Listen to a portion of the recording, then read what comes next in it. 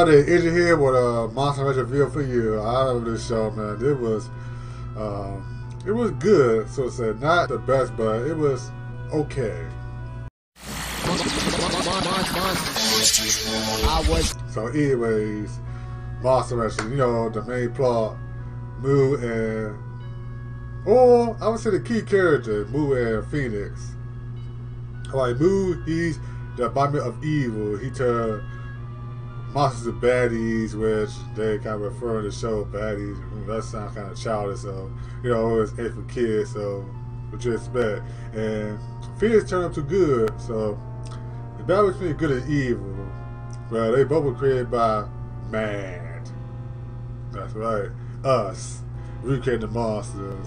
And, you know, Moo went berserk and had to counter that with the Phoenix. And their souls were kind of long. Souls of the Phoenix are in the main characters: Tiger, Mochi, Hare, Suezo, and Golem.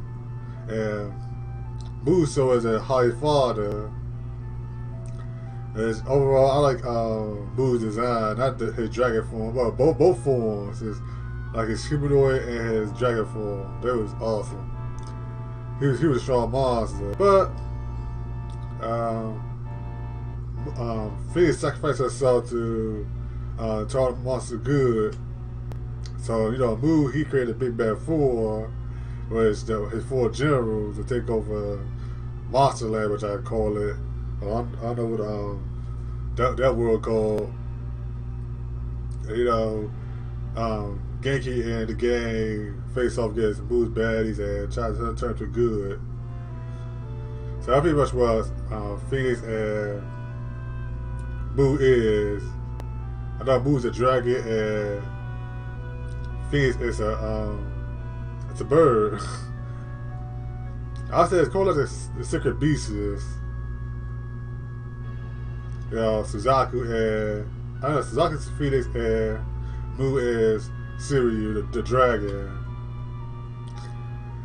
So you'll find more about them when you watch the series. Also, I think they have the game as well. I'm not too sure, maybe. So that's pretty much it. Thank you for watching. Make sure you like the video and goodbye.